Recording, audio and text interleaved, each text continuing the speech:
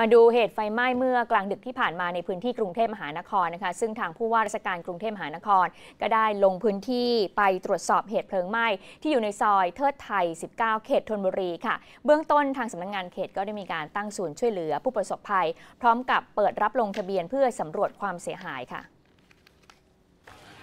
เหตุเพลิงไหม้ชุมชนมัสยิดสวนพลูภายในซอยเทิดไทย 19 ถนนเทิดไทยแขวงบางยี่เรือเขตธนบุรีเมื่อเวลาประมาณ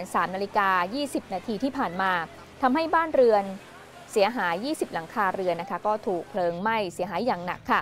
พลตำรวจเอกอัศวินขวัญเมืองผู้ว่าราชการกรุงเทพมหานครได้ลงพื้นที่ตรวจสอบจุดเกิดเหตุเบื้องต้นทราบข้อมูลว่าบ้านต้นเพลิงเป็นบ้านไม้2ชั้นและเพลิงก็ได้ลุกไหม้เสียหายจำนวน20หลังคาเรือนจากทั้งหมด50หลังคาเรือนค่ะสันนิษฐานนะคะว่าสาเหตุเกิดจากไฟฟ้าลัดวงจรโดยที่เกิดเหตุก็พบผู้เสียชีวิต1คนด้วยค่ะ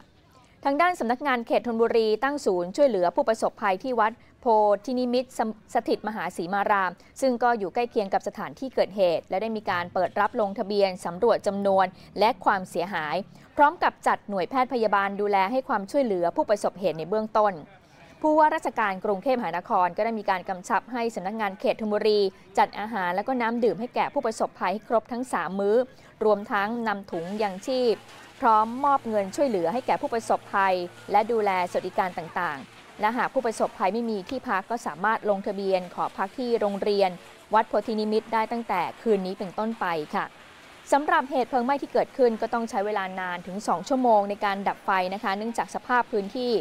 อยู่ในซอยคับแคบทำให้รถดับเพลิงขนาดใหญ่ไม่สามารถที่จะเข้าไปปฏิบัติงานได้เจ้าหน้าที่จึงต้องใช้รถขนาดเล็กและเครื่องสูบน้ำก็ทำการลำเลียงน้ำจากในคลองระแวกดังกล่าวนะคะระดมฉีดน้ำจึงจะสามารถดับเพลิงได้ค่ะ